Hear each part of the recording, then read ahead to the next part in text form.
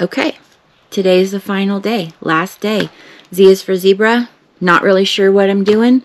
I'm just going to go for it. I've got my black and white colors out here because I really want to keep it kind of true to the zebra theme. And I'm going to use my Posco pens first and see what we can come up with.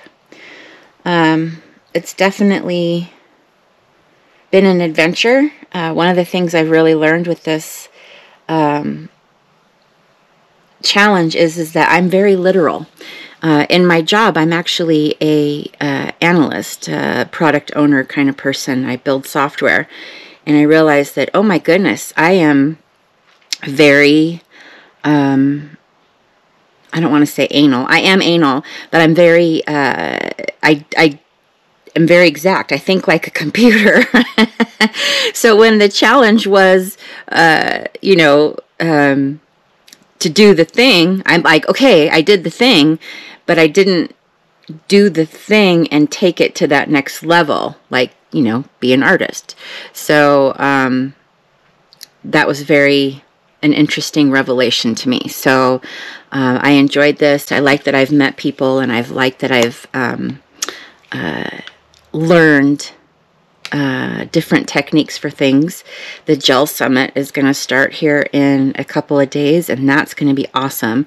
So the Gel Summit is like these 14 amazing instructors, and they just kind of release digital content, and you can do it at your own pace. So I'm like, whoo, it's going to be so cool to get all these different styles in a room, because these are artists that have already found their voice, right? So I don't really know what my style is. I just... fast and frantic, maybe? Is that my style? Is making a mess? Is that my style? I think that's what it is. I'm going to get a thinner marker. Coffee. So there's my story of the art challenge. I also, it's been, I guess, a couple of months now. So also in this couple of months, I have... set up an amazing studio. I have become addicted to this art form. I have set up an Etsy store. I learned how to do this, do the recording. I would not have been able to do any of it without my husband, who is absolutely amazing and supportive. And I love him, and I think that he's probably the only one that watches my videos. But he has just done everything for me, and yeah, he's an amazing man. So done a lot of stuff over the course of this challenge. Posco pens, Posco pens. All right, now you have to wait for it to dry. So I'm going to turn off the camera, and I'll see you in a second. Okay, so it's dry enough. There's this stuff that I learned about during this time. It's called matte gel. It's basically clear acrylic paint, which is so awesome. So if I don't want to put a cover on this, a color to pull it, I can use this clear acrylic stuff. And then I found these little oars. Oh my gosh, you guys. I don't know if you can see how cute these are, but they're little craft oars. I just love them. They're just little oars. So I'm going to just do a clear medium. That's not really that clear because I've got other paint colors in there, and that was a really big glop.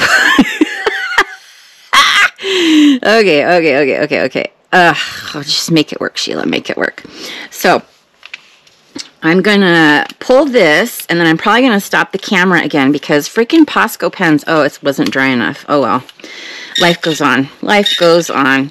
Posco pens stain my gel plate, and it annoys me. I know a lot of people don't get annoyed at a dirty gel plate, but I get annoyed at a dirty gel plate because I want to let go of what I did in the past, right? I want to let go of the stuff that I did that maybe was a mess up, and it's constantly there to remind me. Like when we did K's for Kitten, oh my gosh, that was like the worst piece of art I've ever done, and that cat stayed there for like 2 weeks until I finally got the wherewithal to get together and get my baby oil out and clean it. So I guess I went with the white cardstock. I have a bunch of different paper over here on the side. I'm like, oh, let's just figure out what we're going to do. And I just picked the cardstock. So I guess that's where we're going with this today. Cardstock, cardstock. God, I need more coffee. Come on, little Posco pens.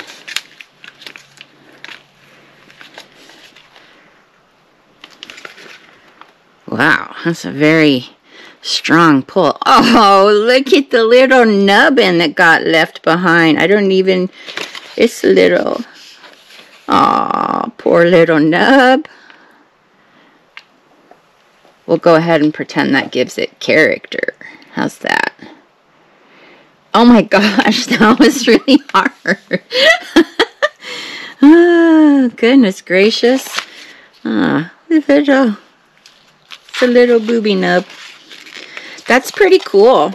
That's pretty cool. I mean, that could be Z for zebra, but when have I ever stopped at just one pull? Never.